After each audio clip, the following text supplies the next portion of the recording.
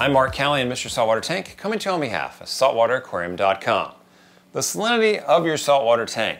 In other words, how salty is it? How do you know? Well, you can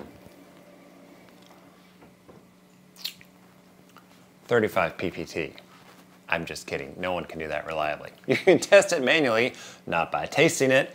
You can use a hydrometer, you can use a refractometer. There's even digital hydrometers, or if you have a Hydros tank controller, you can test it with a probe.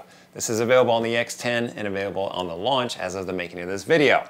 Now, salinity probes sometimes have a little bit of a bad rep. Other companies have tried them in the past. One of those companies went under and the other one abandoned the probe after an amount of time. So the Hydros probe is a little bit different. I'll talk to you about that throughout the show.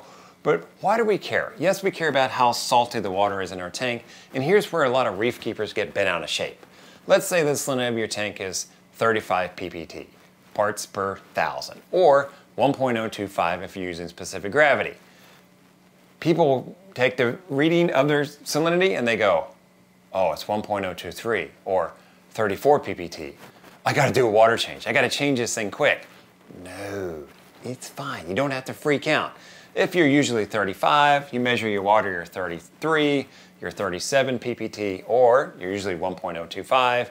You find out your water is 1.022, 1.027, it's not the end of the world. You don't have to freak out.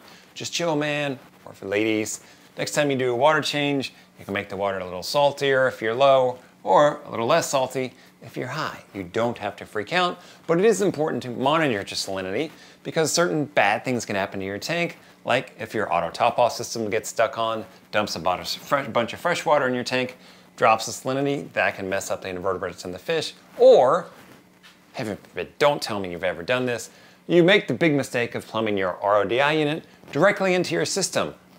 Don't ever do this. I don't care how many times you've tried it, years you've done it, and it said it doesn't fail. Massive problem because your RODI unit is stupid. When the float switch fails, because at some point it will, it's just gonna run, make your saltwater tank fresh, and then overflow your system. So, measuring your salinity inside of a controller is great insights into your tank. What I don't want you to do is freak out if it's just a little bit north or south of where your ideal reading is. So with that, let's look at this Hydros Salinity probe. Let's set it up and see what this thing's all about. The software side of adding the salinity probe is, of course, super simple. All I'm going to do is go over to Inputs, then I'm going to click on the plus in the bottom right of the screen. I'm going to give it a name. In this case, Salinity. Create. What is it? Well, it's a probe port, and then if you have the launch, it pops up for you automatically. Hydros Launch Salinity Port 1. Easy enough. All I gotta do then is upload my changes. It's there. Now I'm gonna do that first just out of habit.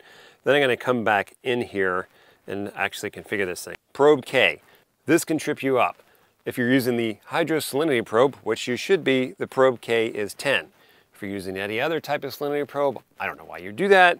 You're gonna have to figure out what the K is. But for the Hydros Salinity probe, it's 10. Then you can set up your safe range. 30 to 36, that's the default, that's fine by me. Graph limits, look, I'm never gonna go down to 20. So let's set this to 29, 50. Oh my gosh, what is this, the Dead Sea? No. Okay, so we're gonna do 29 to 40, temperature input. I'm just gonna go ahead and use that.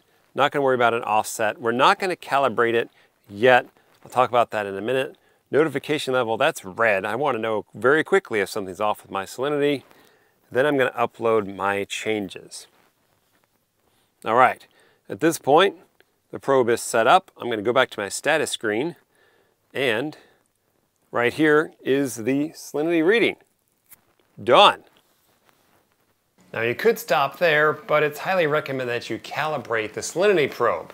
Now, here's the catch. You can't calibrate it day one. In fact, you need to wait 1 to 3 weeks for the probe to break in before you calibrate it. So hold your seahorses. I couldn't resist, sorry. Wait a week or two and then calibrate it. Now, if you want to speed up that process, CoralView has instructions on their websites on how to do that. So how do you calibrate it? It's super simple. First, float the 2 salinity calibration bottles in your tank or sump for at least 10 minutes. Then place the salinity probe into the 28 ppt solution. swirl it around to dislodge any trapped air bubbles, and then go into your Hydros app, select the salinity input, then go down to calibrate. Make sure you're selecting the 28 ppt calibration. You're going to wait 2 minutes for the readings to stabilize. Now stabilize meaning that the numbers aren't making big swings. After 2 minutes and the numbers are stabilized, hit accept. Then rinse the probe with RODI water and repeat the process for the 35 ppt solution. Place the probe in the 35 ppt solution, tap the probe to dislodge any air bubbles, hit calibrate on the 35 ppt section, waiting 2 minutes to make sure the readings are stabilized, then hit accept. After that, upload the changes and you're done. Once I'm done with the calibration process, I leave the salinity probe in the 35 ppt solution. Then I go back to my status screen and I check the salinity reading to make sure that it's reading 35 or close to it. If it's off more than 0.5, I'm going to redo the calibration process. I found the Hydros Salinity probe to be very easy to set up, very accurate, and very stable. It's a winning combo for me. Why not monitor the salinity on your tank, and please don't plumb your RODI system directly into your saltwater tank. That's an accident waiting to happen. Even if you have the salinity probe, it's going to alert you. Still likely not going to save things, just don't do it. But monitoring your salinity, absolutely, I'm going to add it. I had the capability on the launch. All I had to do was get the probe kit, add it to the launch, calibrate it, set it up like you saw, and I'm done. I'm Mark Callahan, Mr. Saltwater Tank, coming to you on behalf of SaltwaterAquarium.com. Till next time, enjoy your tanks, and